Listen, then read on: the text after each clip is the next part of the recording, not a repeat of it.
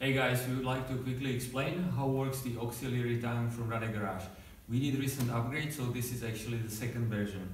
The first benefit is actually that we were able to hide the tank under the seat. It means the solution doesn't add any extra dimension to the bike and keeps the original handling while having here 5.5 liters of gas, which gives you about 100 kilometers fuel range or 60 miles fuel range on top.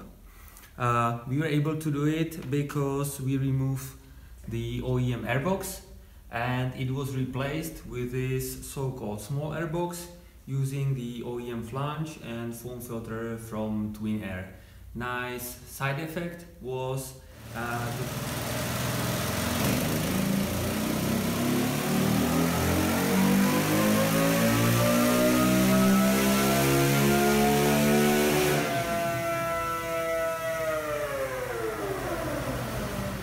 test on DinoJet, where we realized that this solution has between 2.5 and 6.5 torques, 5 to 8% better performance.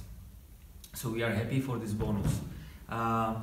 Third point is regarding refueling. You don't have to remove the seat while refueling the auxiliary tank, but you have to refuel in both tanks when you want to take full tanks. There is only tiny fuel line in between, so theoretically it's possible, but practically it would take ages, so you always have to refuel in 2 tanks. And the advice is make sure the petcock is always open, so you don't squeeze there any air bubble in between the tanks. And the last point, you have 2 options how to use the tank. The first option is you use it as a reserve. It means you close the petcock in between. When you drain the main tank, you open it and you run the front tank.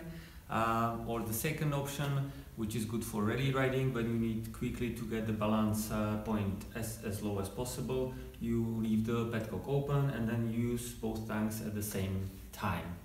That's all guys. If more details you can read on our website.